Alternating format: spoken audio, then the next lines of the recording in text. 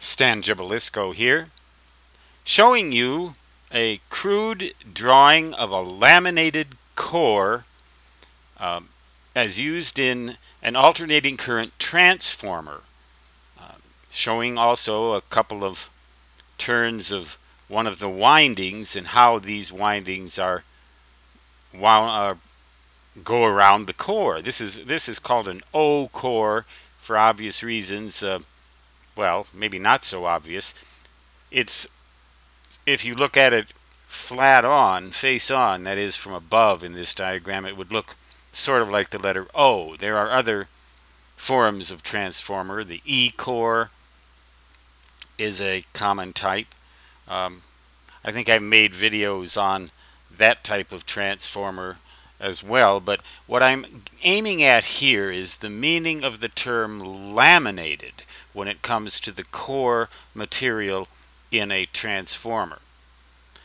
If you use solid iron, just plain solid iron, or any other solid ferromagnetic substance as the core for a transformer, you're going to have problems because you're going to get circulating currents in that iron which will heat it up and cause loss of efficiency for your transformer. It can, in the extreme case, actually heat up the core to the point where it cracks or otherwise is damaged.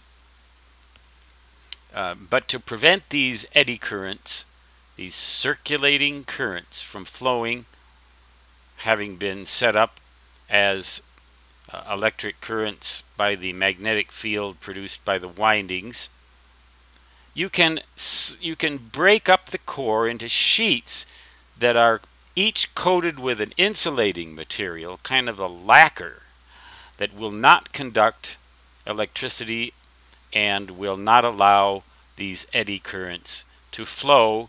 It sort of chokes them off. It makes it impossible for these eddy currents to occur. That is what is meant by a laminated transformer core, or a laminated core transformer.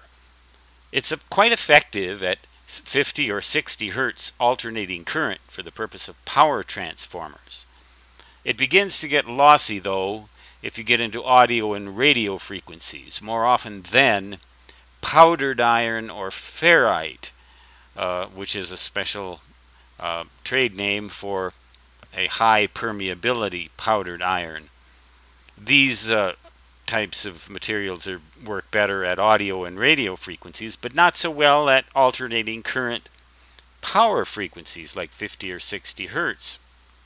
Then you're best off with a laminated core transformer. And if you've ever seen the power transformer in a linear amplifier that uses, well, particularly that uses vacuum tubes, but any heavy-duty electrical appliance that has a transformer in it, chances are, if you care to take that transformer apart, if you take the coating, the covering off of it, thereby destroying it permanently and rendering it useless.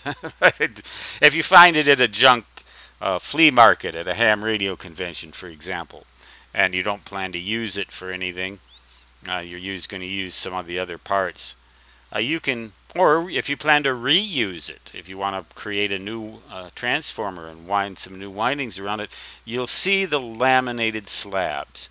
They're pretty hard to miss. And that prevents these eddy currents, these circulating currents, from flowing.